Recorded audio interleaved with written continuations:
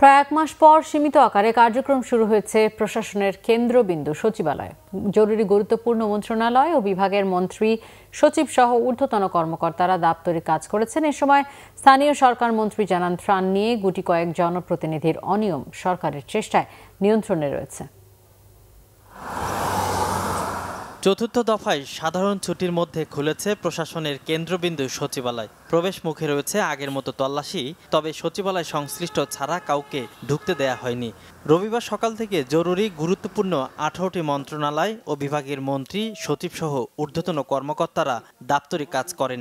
স্থানীয় সরকার বিভাগের সচিব ও ঊর্ধ্বতন কর্মকর্তাদের নিয়ে বৈঠক করেছেন মন্ত্রী মোহাম্মদ তাজুল ইসলাম। তিনি বলেন, সামাজিক দূরত্ব বজায় রেখে জনগুরুত্বপূর্ণ কাজ অব্যাহত রাখার সিদ্ধান্ত হয়েছে।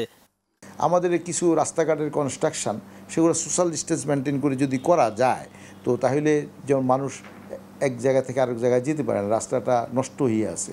তো এটা এর মধ্যে দিয়ে কনস্ট্রাকশন কাজ আরম্ভ হয়েছে, কিন্তু এখন সেই কাজটা যদি কমপ্লিট না করা হয়, তাহলে সামনে বর্ষা আসবে, মানুষের খুব সমস্যা হবে। যে আমরা গুরুত্ব দিয়ে তাৎক্ষণিক ব্যবস্থা নেওয়ার পরিপ্রেক্ষিতে আপনারা মিডিয়াকে আমি ধন্যবাদ জানাই। আমরা ব্যবস্থা নিয়েছি, ব্যবস্থা নেওয়ার পরিপ্রেক্ষিতে এখন আমার তো মনে হয় এখন আর এই বিষয়টা একেবারে অত্যন্ত নিয়ন্ত্রণে এসে গেছে।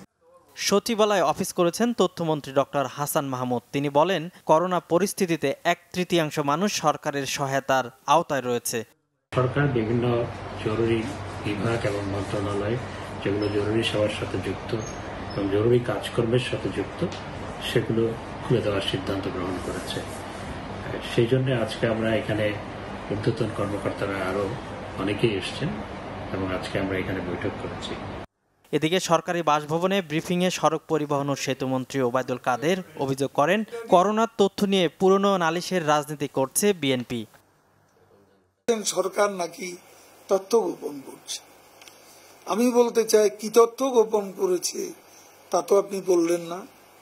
অভিযোগ করার আগে নির্ভুল তথ্য আপনার হাজির করা উচিত ছিল। স্বচ্ছতা, জবাবদিহিতার সঙ্গে জননেত্রী শেখ হাসিনা কাজ করছে। আমি এটাই আপনাদের গাত্রদাহের কারণ। সরকার করোনা সংকট মোকাবিলায় জনগণকে সাথে নিয়ে দিন দিন অধিকতর সক্ষমতা অর্জন করছে, এটা আপনাদের মনোকষ্টের কারণ।